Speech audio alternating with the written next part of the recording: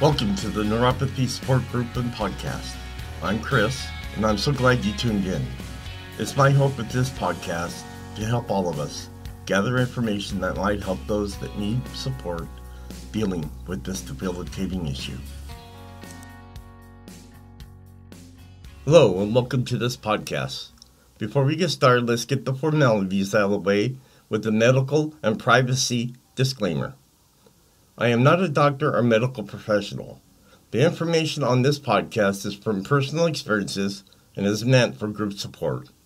Additionally, the information discussed is not meant to diagnose, treat, or cure any underlying conditions associated with neuropathy.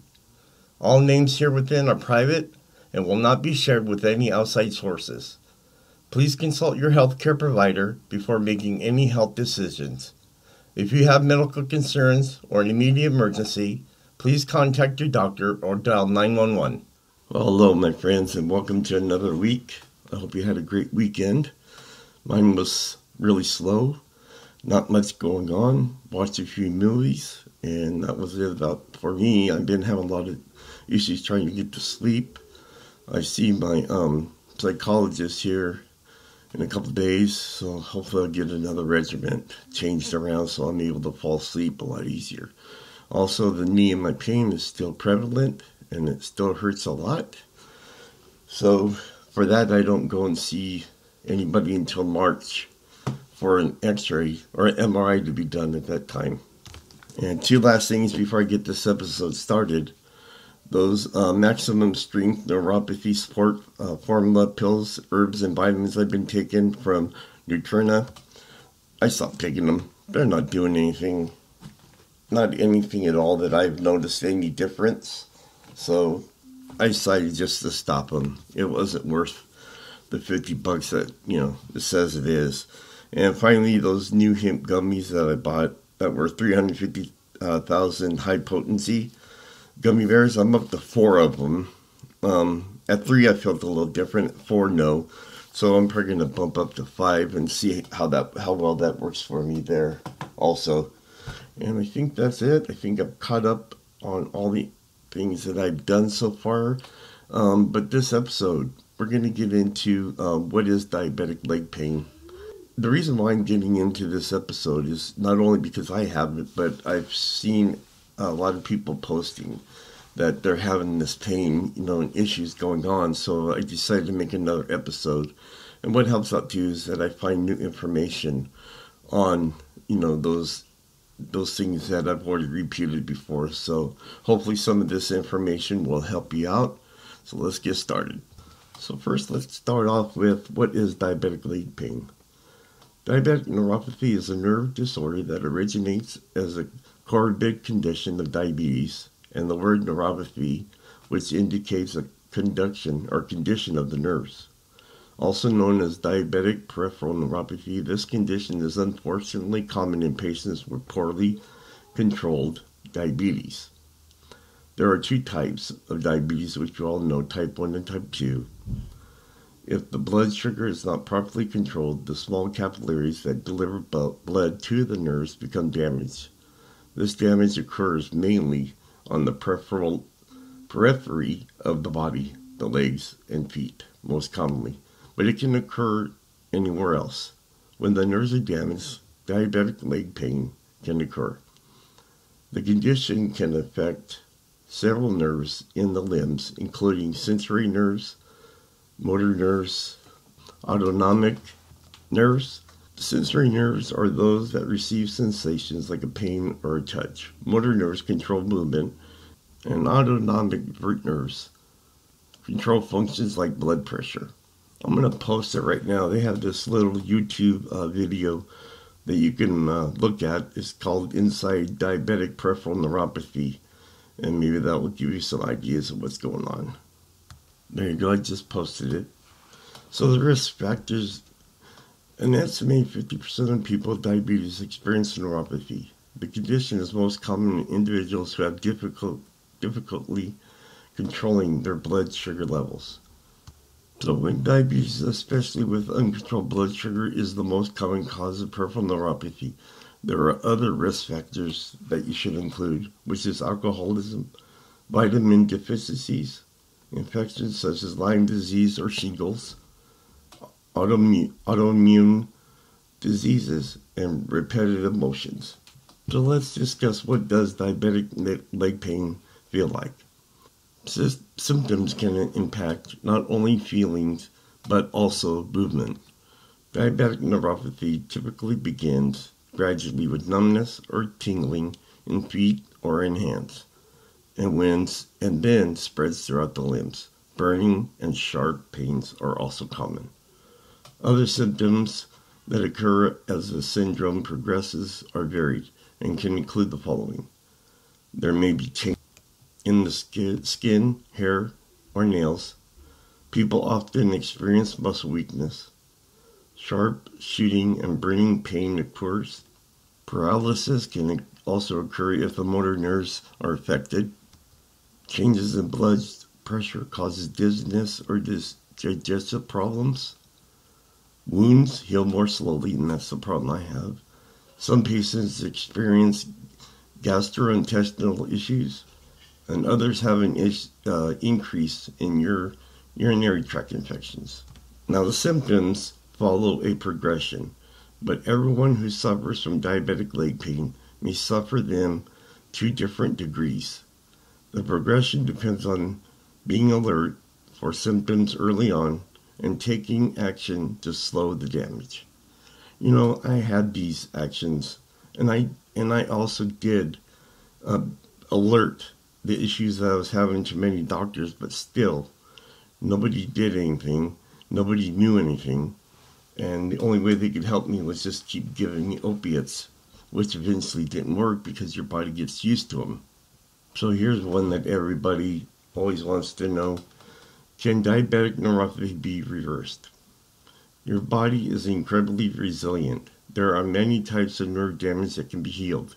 In fact, one of the most frustrating things about some chronic pain treatments is that the fact that nerves heal and begin sending signals again. But when it comes to leg pain caused by diabetic peripheral neuropathy, the damage is usually permanent and irreversible. This is why blood sugar control, weight management, and other preventative treatment is so necessary and so important. See, that's what I'm saying. I don't know why they want to get our hopes up in regards to neuropathy being reversed, because if that's the case, nobody sure has helped me with that. And if that's the case, I haven't seen any test or anything that people have said they've got, change in their neuropathy. I just feel it doesn't happen. I've had it for 12 years, and during that whole time, nobody's ever said, hey, you know what, let's try this. It might reverse it. No, not for me. So here's some recent research into diabetic leg pain. Over 100 million adults in the U.S. are either living with diabetes or heading that way. Researchers have been hard at work in the past 2 decades trying to untangle a standard of care for diabetes and related diabetic leg pain. It's clear from the following studies that there are ways to better prevent and manage diabetic peripheral neuropathy. And here's 5 of them that I'm going to give you. So the first thing is going to be management and prevention of diabetic leg pain. It depends. Research in 2016 debunked other studies that focused on aggressive management of blood sugar. It appears that the successful prevention strategies depend on the type of diabetes a person has. Blood sugar control is the most important for type 1 diabetes, while controlling weight is the focus for type 2. Number 2 is going to be monitoring at-risk people is key. Because diabetes relies on patients' compliance with treatment protocols, one of the best ways to prevent diabetic peripheral neuropathy is to monitor patients who might not comply with care. Using better diagnostic tools and paying close attention to at-risk patients can prevent diabetic leg pain from developing or worsening.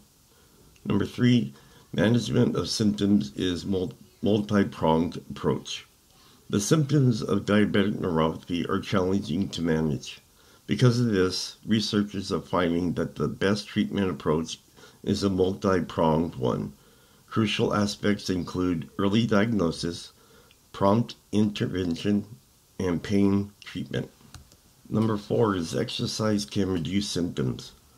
Even if you're experiencing diabetic leg pain, exercise can be shown to relieve some of the most disturbing symptoms, such as pain, numbness, difficulty with movement.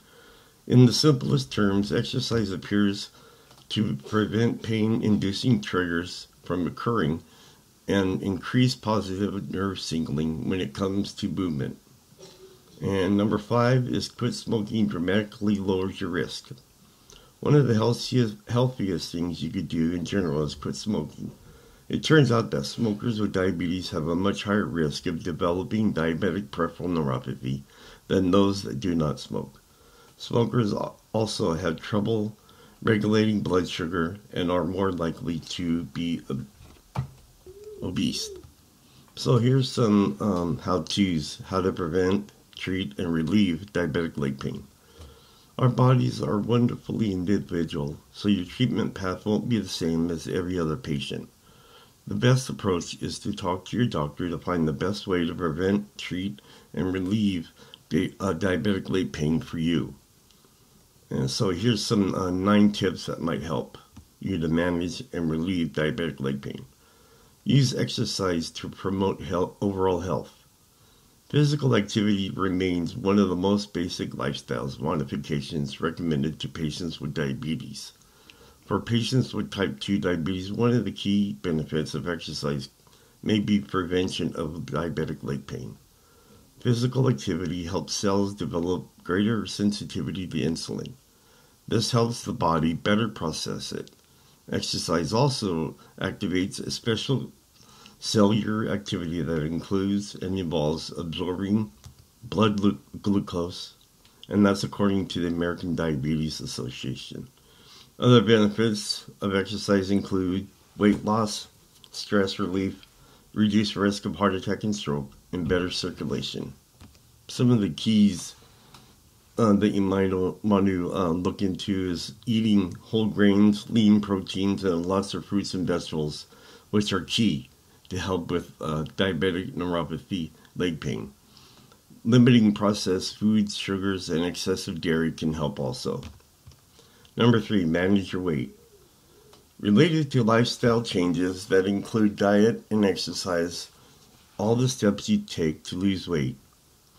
Losing weight is an important step for reducing any type of leg pain, but especially diabetic leg pain. Number 4, maintain appropriate blood sugar levels. Maintaining stable blood sugar levels is key to preventing nerve damage that occurs when wild blood pressure spikes. And that was the one issue I believe I had 11, 12 years ago, that's where all my damage came from, because nobody knew what was wrong with me, but it had to have been high blood pressure spikes. That's what caused all the nerve pain and also caused my neuropathy. Number 5, practice daily foot and leg care. Because early detection is key, proper foot and leg care is crucial in preventing diabetic peripheral neuropathy. Check your feet and legs every day for cuts, scrapes, blisters, swelling, and redness. Any moisture, massage for good circulation. Keep your feet clean and dry. Wear clean socks every day and invest in high quality, properly fitted footwear. And to me, that's the big one in regards to the cuts, scrapes, and blisters. Make sure you check your feet all the time to make sure that you don't have any, because, for us, it's harder for those areas to heal when that happens. So that's one thing that I ask you to do, is keep your eye on your feet. So, number 6, build healthier habits for compounded prevention. If you could only manage one change at a time, that is certainly better than nothing. But the most powerful prevention and treatment occurs when you use each of these strategies together. Change your diet, and adding exercise will help you with weight management. Sorry, people, I'm so tired. Symptom management plus diet and exercise magnifies the effects of each one of those tools. Change is hard. It may seem like insurmountable obstacle, but every step you take to prevent further damage from peripheral neuropathy means a better quality of life. So number 7, try physical therapy. As diabetic leg pain progresses, it may become harder and harder to maintain motivation to exercise. This is where physical therapy can be a lifesaver. Physical therapists design a tailored set of exercises that help increase circulation, relieve pain, and stretch, and strengthen the muscles of the legs. These sessions can also help manage both weight and blood sugar. Another benefit of physical therapy is that it can ensure proper posture and gait training. If you have been walking off balance due to leg pain, that can affect your whole body. A physical therapist can help you recognize that and work to fix it, or better overall health and prevent other related pain issues that might come up. Number 8, look into topical treatments and medications. Topical treatments can help relieve diabetic leg pain with a few side effects or drug interactions. Consider using lidocaine patches and capsaicin creams to alleviate your pain. Although opiates are not suggested for diabetic leg pain, over-the-counter pain relievers may provide relief when pain flares up. Other medications to treat this type of chronic pain may include antidepressants. Now let's go back here and look at the part where it says capsaicin cream. For me, and I'll give you a warning on this product, for me, it burned my skin. It is very hot, and I just felt I was more in pain than I was feeling any better. So in my suggestion, I wouldn't use it because it didn't work for me. But you may be different. It may not affect your skin the same. So that'll be between you and your doctor. And the last thing here I wanted to say too, in regards to what we just read, is the opiates don't help. Well, they're helping me with my neuropathy. So again, that might be different for everybody. So let's get to number 9 here. Time is coming up here. We're almost done. Number 9, talk to your doctor about diabetic leg pain treatments. If more conservative approaches do not work and your pain is progressing, there are other options. Interventional strategies that can help relieve diabetic nerve pain include pain-relieving injections, which is what I'm getting now in my back and spine. TENS unit therapy, I use that all the time, and it does help. And nerve blocks, which I've never had before. But those are some of the things that you can try, or you know what, but before you do try anything, always, like I say, ask your doctor to make sure that it's okay to do so, or to make any type of changes to your regimen. Don't do it on your own. Get a hold of your doctor and have them give you okay. Remember, because I'm not a doctor, I'm just reading things off another website. So hopefully this information I just talked about and gave to you will help those out there that I've seen post leg pain issues, and maybe give you some ideas of what you could do to better your lives. One thing I do wish is that I had all this information 12 years ago, and maybe I would have a more decent life because, of the pain that I have in walking and all those things that just contribute to neuropathy, leg pain, and peripheral neuropathy in general. But again, thank you for listening to this podcast.